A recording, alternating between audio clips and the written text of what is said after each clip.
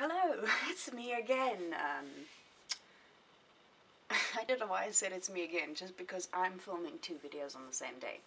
You won't see them on the same day. Hello, cat. Do you have to come sit by my feet? Could you not have just stayed there? Just 1 meter away from me. No? Okay. Anyway, this is my cat, for anyone who wants to see. Today we're doing a book haul, as you can tell by the title of the video.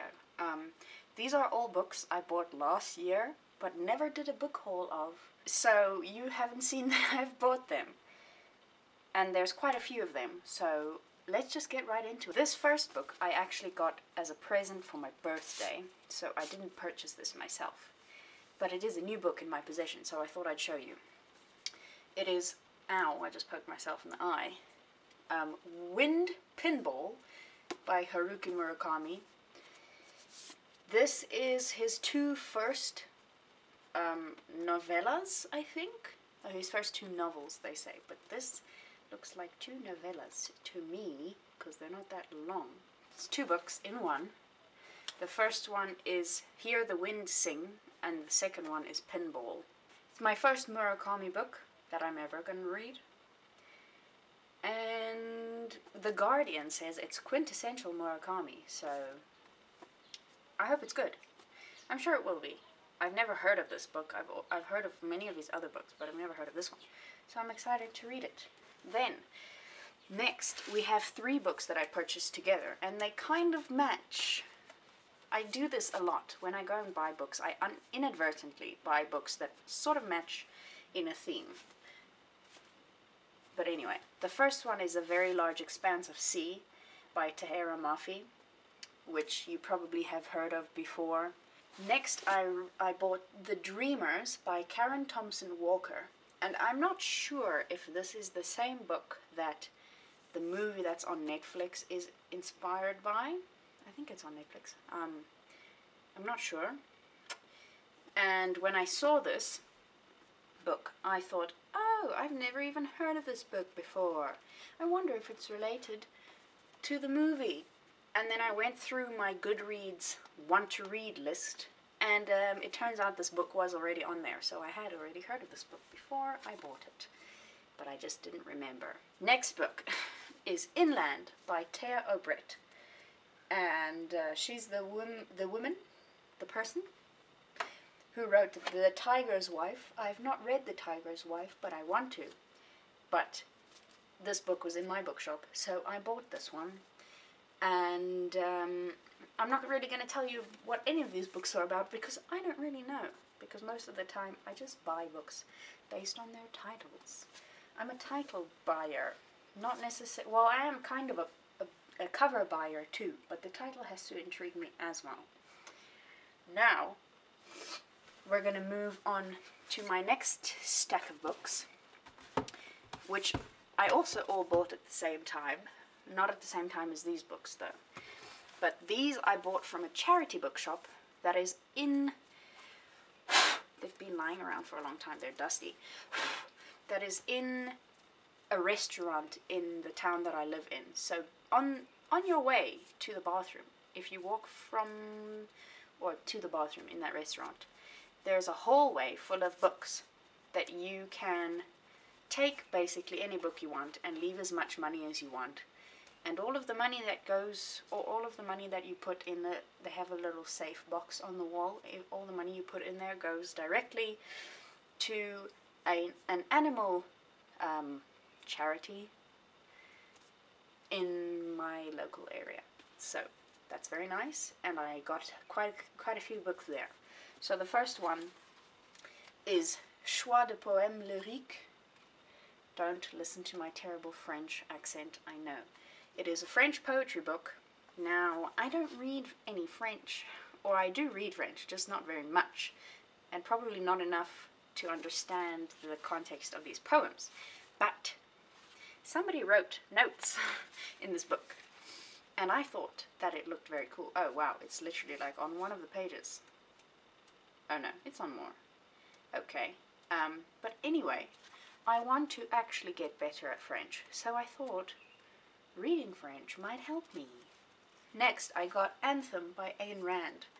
Her most popular book, her, his, her, it's a woman. Most popular book is called Atlas Shrugged, which I have on my bookshelf as well, but it's not mine, it's my dad's. But I've never heard of Anthem by her, so I thought I would take it, buy it, get it for myself. Yes, so that's that. I don't know what it's about, I just took it because I thought it was, you know, sounded interesting.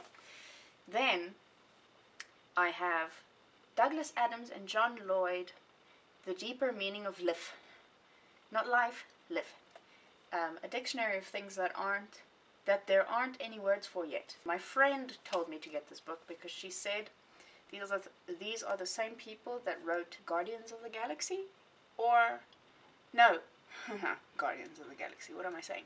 Hitchhiker's Guide to the Galaxy. So she said I should get this book. So I did. Then we have a book covered in plastic.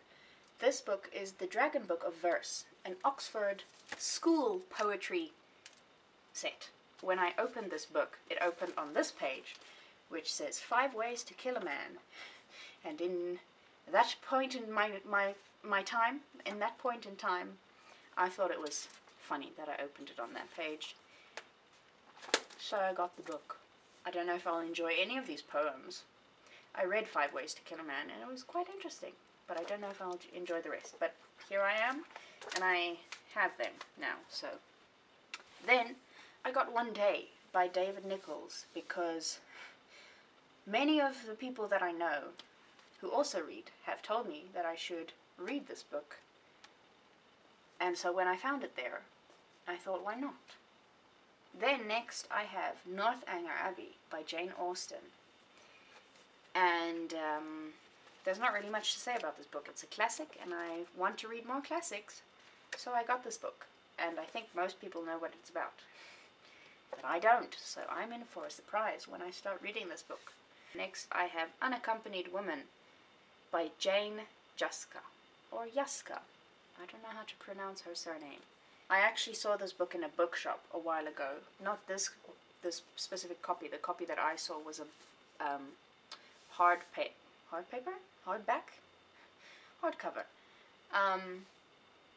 copy, and it was white cloth bound with a little blue title on the spine, and that's all I saw. So I had no idea what this book was about.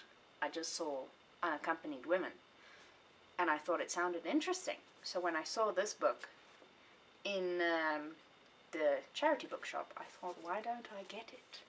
The last book I have, which is very dirty, I'm just now noticing, I will have to figure out a way to clean this, is Holding Up the Universe by Jennifer Niven.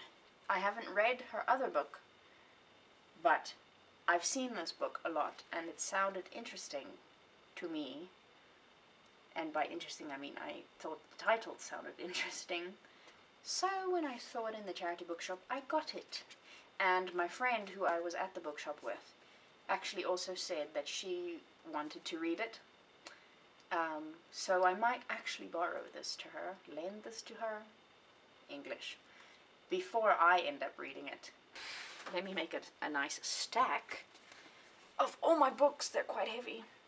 These are all the books I bought last year and